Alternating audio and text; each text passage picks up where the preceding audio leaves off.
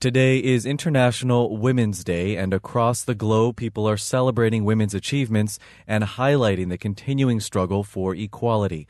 Today, we continue our series commemorating International Women's Day and Women's History Month by hearing about the women's movement in rural Morocco and from women artists in New Orleans. But first, we go to Lebanon. The country has one of the most advanced education systems in the Middle East, and women received the right to vote 6 decades ago.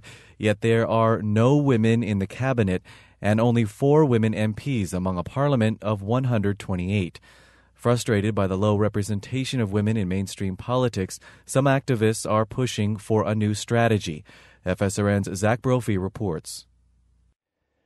Support for women's rights may have gained ground in Lebanon's civil society over recent years, but many campaigners are increasingly critical of the response from the political establishment.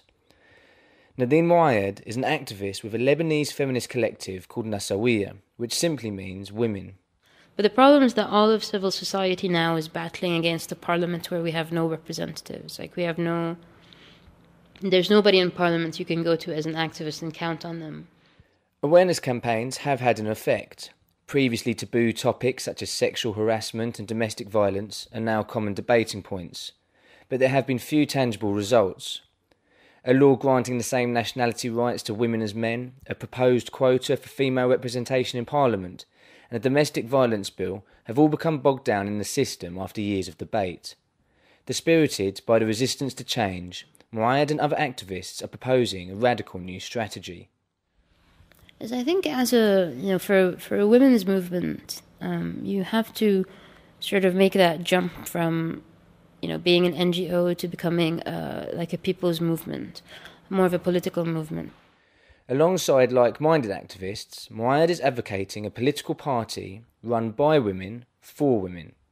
While some feminist campaigners have welcomed it, others see it as an unrealistic strategy. Hayat Aslan is the president of the Committee for Women's Political Empowerment.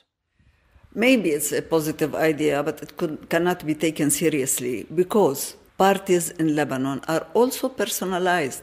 We don't have real parties with real programs. Maybe this one can be a real party with a real program. But, as I told you, it's just tribal. I don't think that it will be feasible. I don't think so. فهي أنه لا يمكن بناء الأوطان بالحقد أو بالقمع. At a political rally in Beirut, Streeda Jaja addresses a crowd of followers calling for unity in opposition. She is one of only 4 female voices heard in the Lebanese parliament. She argues that the idea of a women's party is not only unrealistic, but also counterproductive. For me personally, I do not support the idea of a women's-only political party. This would not help us. Instead, we will isolate ourselves. We will place ourselves outside of what is happening. We should develop the women's role within the existing political parties in Lebanon. Many activists consider existing political parties that Jaja talks of as part of the problem and not part of the solution. Moayed and Aslan disagree on the feasibility of a women's-only party, but they are united in saying that the existing sectarian system and its established parties are at the heart of what is holding women back from meaningful participation in politics. Activist Nadine Moayed. If there's going to be a successful feminist movement, it has to be an anti-sectarian movement, a secular movement, one that isn't part of these corrupt political games, like something fresh and something new and something that comes from the women. Pushing women's causes in such a male-dominated parliament is an uphill struggle in any case. Arslan says this is magnified because the sectarian nature of politics stops the few female MPs there are from working in unison to advance feminist issues.